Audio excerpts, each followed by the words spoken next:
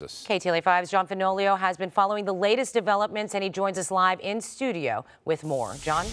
We'll share, Micah, a stunning report in the Washington Post and a major turning point in the Russia investigation.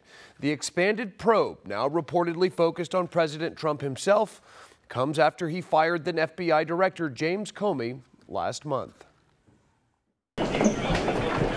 The Justice Department special counsel, Robert Mueller, after meeting with the leaders of the Senate Intelligence Committee before the release of a bombshell report. The Washington Post citing 5 unidentified officials who say Mueller's investigation has expanded to determine whether President Trump attempted to obstruct justice. The paper says Mueller will soon interview 3 top intelligence officials, including the Director of National Intelligence, Dan Coats, National Security Agency Chief Mike Rogers, and former NSA Deputy Director Richard Ledgett. Shortly after Coats was confirmed for his position, he was in the White House, he had a conversation with the president, and the president said, can you do something to get FBI Director Comey to back off on the investigation of former National Security Director Flynn. Yep. This is something also that Comey talked about in his testimony, that the president had expressed to him that he wanted him to back off that. The probe has focused on possible collusion between Trump associates,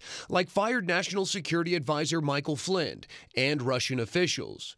Former FBI Director James Comey testified last week that he'd assured Mr. Trump he was not personally under investigation. The president fired Comey on May 9th. Days later, Trump explained why in an interview with NBC News. When I decided to just do it, I said to myself, I said, you know, this Russia thing with Trump and Russia is a made-up story. And that is reportedly why the probe shifted to Trump. A spokesman for the president's attorney, Mark Kasowitz, is not denying the Post's report, instead saying in a statement, the leak of information regarding the president is outrageous, inexcusable, and illegal. Now, the Post is also reporting that the president called the same 2 intelligence head, Coats and Rogers, and asked them to publicly state there was no evidence of collusion between Trump associates and Russians during the election.